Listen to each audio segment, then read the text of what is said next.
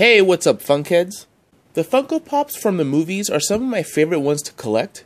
I get especially excited when Funko announces that they're going to make a new pop line from a classic movie, like The Godfather, for example, or James Bond Pops. So I decided to do a top 10 list. And this one was very challenging because there are a lot of movie pops. To try to whittle it down though, I'm not including Star Wars, I'm not including Marvel, I'm not including DC, or Disney, because I think those are big enough to be in a category of their own, because there are so many pops in those lines. And also Harry Potter, no Harry Potter, because I also think that is a big enough line to stand on its own and separate from just movie pops. Remember that these lists are very subjective. You may hate some of these pops, you may love some of them, you may think that some definitely don't deserve to be in the top 10, or I may have excluded some of your favorites. If that is the case, feel free to let me know in the comments below. But this is my top 10 best movie Funko Pops. Before I get into the top 10, I'm going to talk about some honorable mentions.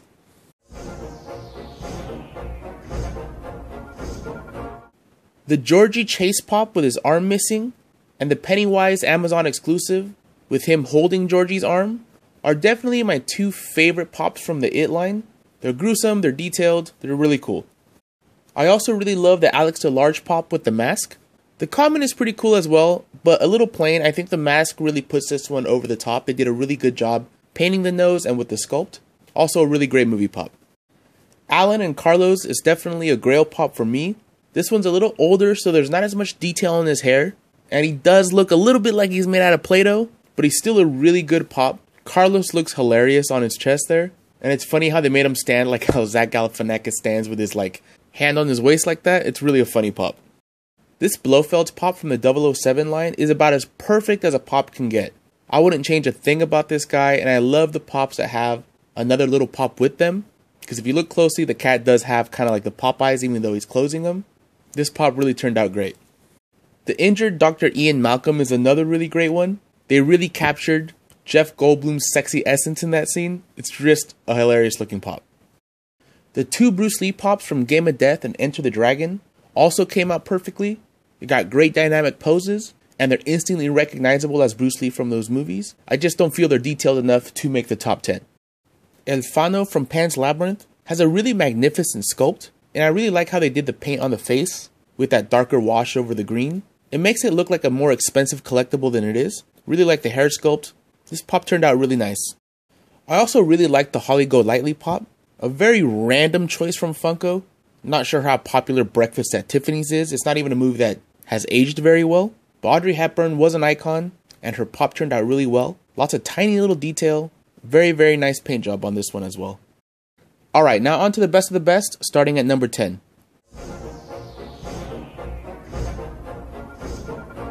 It doesn't get more iconic than Marlon Brando's Vito Corleone, one of the best actors of all time, playing one of the best characters of all time. And Funko really got it right with the pop. He's instantly recognizable as Vito Corleone from his best scene at his daughter's wedding, wearing the tuxedo and holding the cat. I really like how they made his eyelids drooping instead of just the round regular pop eyes. That was a nice touch. And I like that they actually made him look fat. Sometimes characters that are fat don't really look fat as Funko Pops, but this one does. They even gave him a little bit of a double chin to make him look a little fatter. This is just a great pop.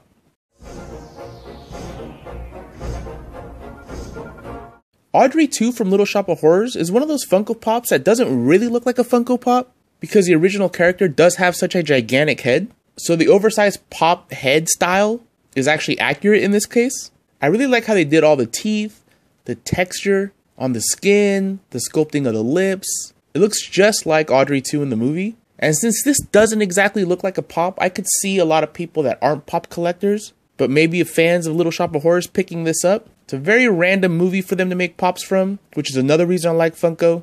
But I'm glad they do it. Not sure how many of these are actually going to make. I can't imagine Little Shop of Horrors being all that popular anymore. And I do like the Chase one a little better than the common one. I believe the only difference is that there's a little bit of blood on this one.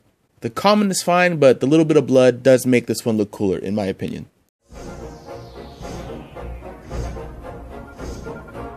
King Leonidas is a grail for many, including myself, because he did come out very good.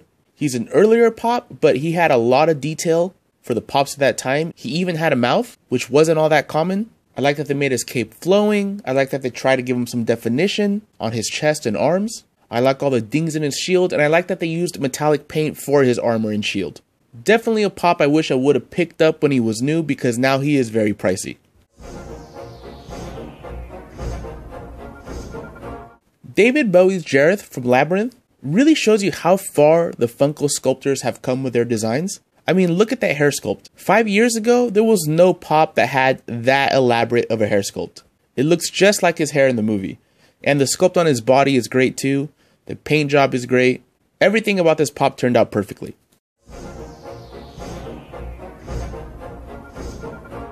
I think that the entire Mad Max Fury Road pop line came out really nice. But if I were to pick just one of them to kind of represent the whole line, it would be Immortan Joe, because of this extremely elaborate sculpt and paint job. There's a lot of different textures going on here, a lot of different types of paint, and a lot of tiny little details like the metals, the venting where his nose would be, his furrowed brow, his pistols, his tubes. Just a ton of details, all done really well on a very eye-catching pop. And I do think that the common one looks better than the Chase, because I think that mask is so cool. Definitely one of my favorite pops from one of my favorite movies, and I hope they make some more. Alien Covenant wasn't the best movie in the world. I still kind of liked it, and maybe the best thing to come from it was this Neomorph with toddler pop. It's definitely the creepiest pop ever made, with those humanoid looking teeth, no eyes, and that really clammy looking effect that they gave the skin. This guy is already kind of oversized for a regular release. And the fact that he comes with another tiny pop is great. I love the pops that come with another smaller one. You feel like you're getting a little bonus for the same price. I wish that Funko would do that more often. But yeah, if you're a fan of Funko Pops, I hope you all get to see this one in person one day, because pictures don't do it justice. This really is a pop that stands out amongst the rest.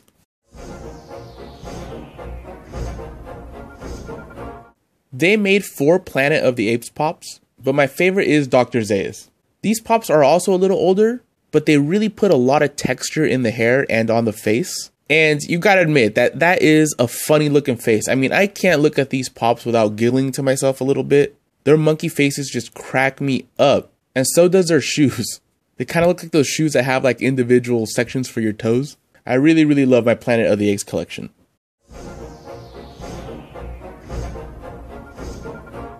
Lurtz from the new wave of the Lord of the Rings is one of the best pops of the year in my opinion, and it's mainly because of that face.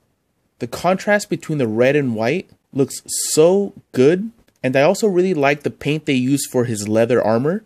It actually really does look like leather. I think it's really impressive when Funko can make plastic look like all these different types of textures, and this pop is a perfect example. His shield and sword look like metal, his armor looks like leather, and his face looks like orc. He is definitely the standout in my Lord of the Rings collection.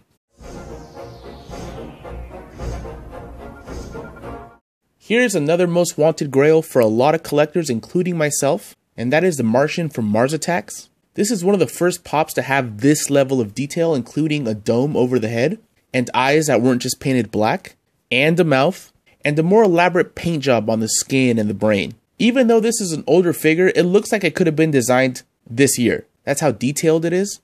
There's also a metallic version, but I do think that the common one looks better. I really hope to be able to get my hands on this pop one day.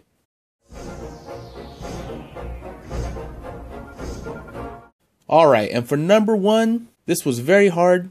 I doubt anybody can come up with a single movie pop that everybody agrees is going to be the best one. But I do think La Muerte from Book of Life is one of the best all-time pops. Not even sure how popular the Book of Life was, but this pop is very, very expensive now.